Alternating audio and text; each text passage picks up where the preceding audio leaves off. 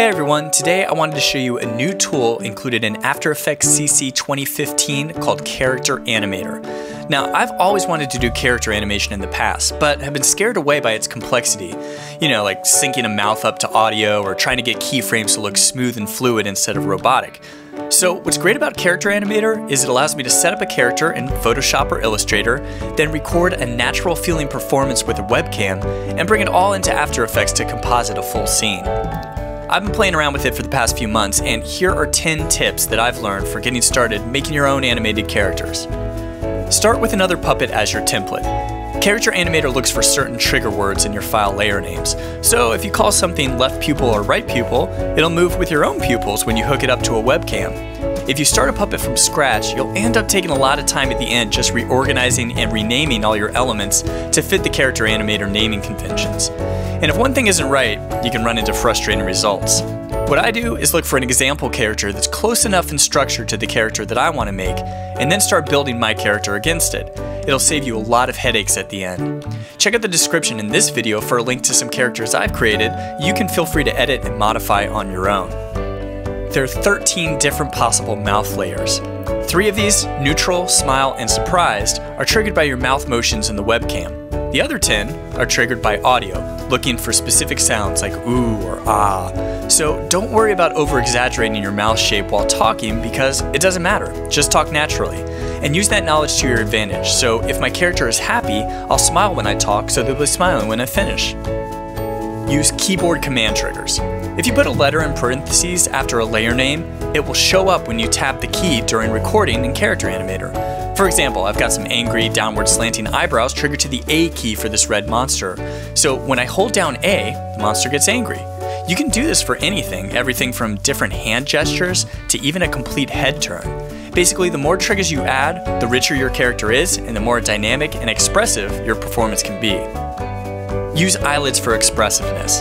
The eyes are the most expressive features of a face, so it only makes sense that you use all the eye-related items at your disposal in Character Animator. Here you have the option of upper and lower eyelids, which really help, particularly if your character has big cartoony eyes.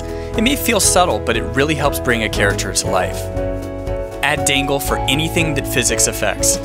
If you add the word dangle in a layer name and set things up correctly, you'll create independent elements that will move on their own based on how the rest of you moves. So for this snow person character, her scarf will sway around. You can create an anchor point by creating a layer, making one dot, and renaming it origin, meaning the scarf will sway from that origin point. Adding several elements like this really helps a character come alive. Use fixed points to pin a character to a certain place. If you add the word fixed in your layer name, you can pin certain parts down. If I didn't have any fixed layers on Red Monster, his whole body would move while I move my head. But if I make his feet fixed, those won't move, but everything else will bend and morph to stay connected to them. If you have a more standard human character, you might want to keep their body fixed and let their head and neck bend around. Add mousetrack left or right to add interactive elements. By adding mousetrack left or mousetrack right to a layer name, you can also add some limited mouse interactions for characters. The easiest example of this would be adding interaction points to hands, so when you drag near them, the arms move. So instead of your character's hands staying at their side the entire time, now you can add a little motion to add some more realism to the scene. Nutcracker jaw and adding behaviors. There's a section in your puppet options called behaviors, and you can add a few extra interactions here if you want. One of these is the Nutcracker jaw, which basically is a different way to animate the mouth.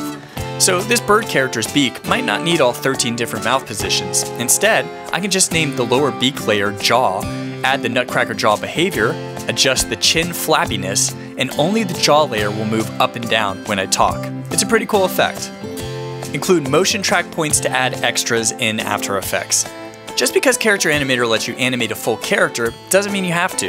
If I wanted more control over this snow person's arms, I could just make a small dot where the arms would go, record my performance, and then use the motion tracking tool in After Effects to attach an arm to it.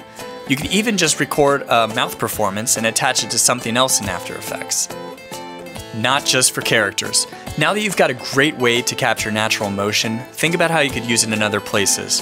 For a tree swaying in the wind or a balloon floating in the sky, sure, you could keyframe it out, but it may be a little faster and easier to do the performance capture in Character Animator instead.